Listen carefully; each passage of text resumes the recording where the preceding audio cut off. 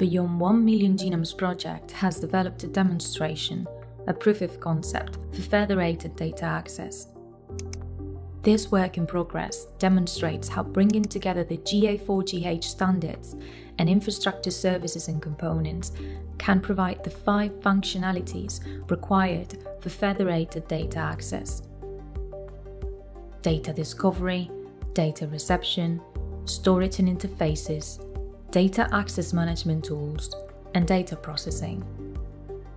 For this proof of concept, we will assume a group of researchers have a variant of interest, which they hypothesize has an association with a phenotype. The researchers want to query 1+MG data hosted in the Swedish and Finnish data hubs. So they start by logging into the beacon network to search for the variant. They use an ELIXIR identity associated with their institutional login. Then, entering the location and mutation, they begin the search. Next, they investigate one of the 3 identified variants. But the data is under control access, and access must be requested with an application called REMS. The user can now get more information on the dataset by clicking on the catalog and applying to access the 1+MG virtual cohort.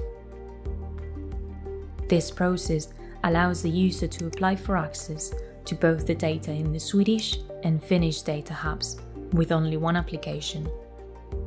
They can give a title, contact person, date of the project, other research group members if needed, ethics approval, data management plan, and send the application.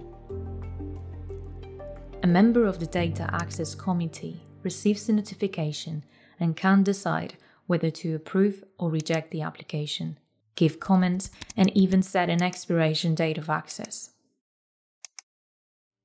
The user can now log into the Swedish Data Hub GPAP using once again their ELIXIR identity. Once logged in, the researcher can receive additional information about the individual's genotype and phenotype. Choosing the variant class and the gene name, the user runs the query to find 2 variants within the gene. But one of the 2 did not appear in the initial beacon search. So the user makes another query via Matchmaker Exchange to look for a similar phenotype and variants in the same gene but in other data hubs. Via Matchmaker Exchange, they get a positive response from the Finnish data hub.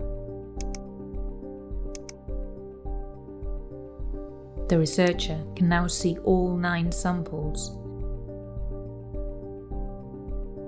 and visualize the raw genetic data.